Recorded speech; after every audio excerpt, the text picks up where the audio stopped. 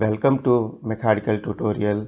I am going to teach you different techniques in SolidWorks for mechanical engineers. I am going to train you different modules like surface modeling, sheet metal and enclosure design, product design, plastic components design, reverse engineering and many more tips and tricks in SolidWorks. Hi, I am going to explain about Concentric Mate, which comes under standard mates. So I am going to show you for cylindrical as well as conical features and different options in Concentric Mate.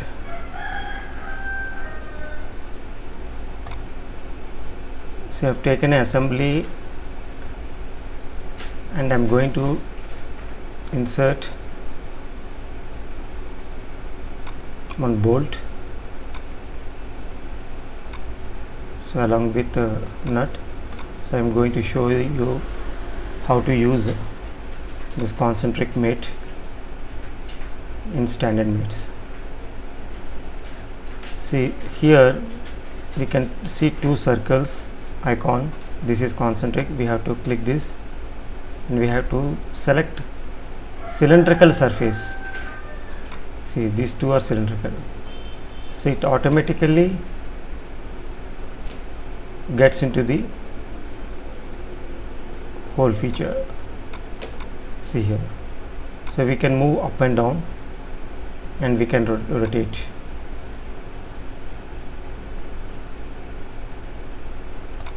See, we can see as if it is bolt is moving inside with a threaded feature. So this is basic about concentric feature.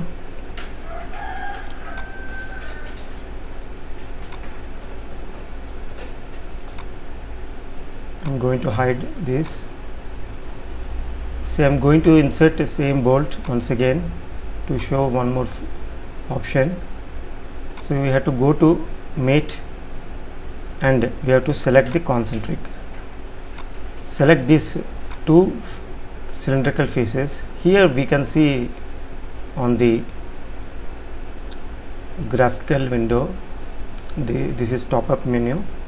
See the lock rotation, as well as we can see here left side lock rotation. So we have to select this lock rotation. So what is the use of this? When we use any component with a press fit, then it doesn't move. Once it goes into the hole, then it doesn't rotate. See here, it's not rotating. So that is the advantage of the lock rotation. See, instead of constraining with a plane, usually in older version we used to constrain with the plane to lock the rotation. So we have the simply the lock rotation option to arrest the rotational movement. So that is the advantage. So I am going to hide these three components. So I am going to show a few more options. I am going to insert same bolt here. See, so I am going to change the orientation. See here, if I select this cylindrical face and this edge, see what is going to happen.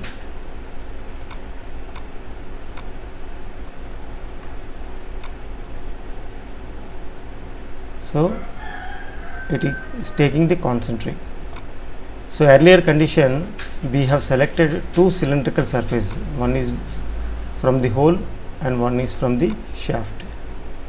Now in this condition I have taken one surface, this surface and this edge. So once again I am going to insert bolt. See here, rotate this.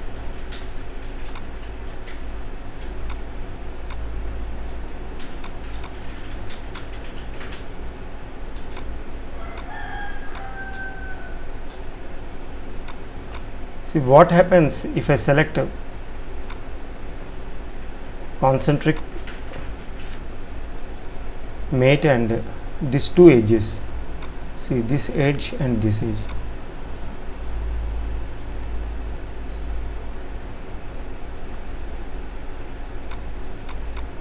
So it is taken.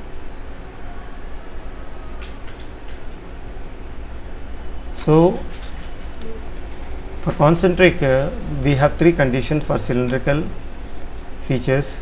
One is face to face,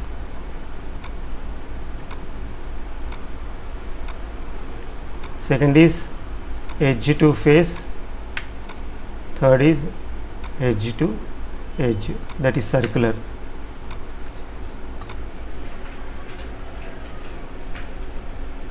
So I am going to insert one conical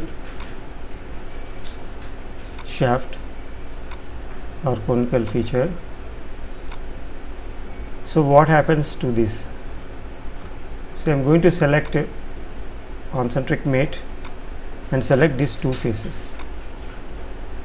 See here, I am going to show you the cross section. See here, it is exactly matching to the inner surface. So we can use this concentric mate for conical shape also. See here. So here also, instead of surface to surface, we can use the circular edge. See here, in concentric, this edge to this edge, circular edge.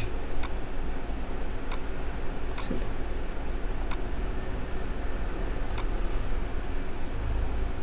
See what happens if I select this conical face and this conical face. This is a conical face. You can see the taper in the hole. So if I select this two and directly goes to the mate, so what is it's taking? It's taking the coincidence. So we should not select the two faces and directly go to the mate condition if you want concentric for conical face. See, it doesn't move at all. See here, exactly meets to the point. See here.